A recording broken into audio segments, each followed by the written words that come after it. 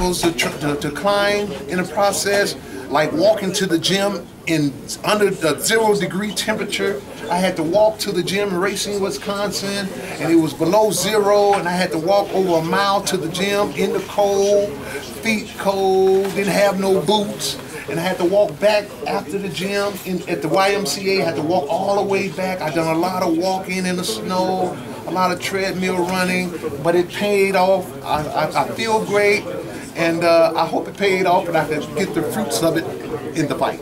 Thank you. Thank you very much.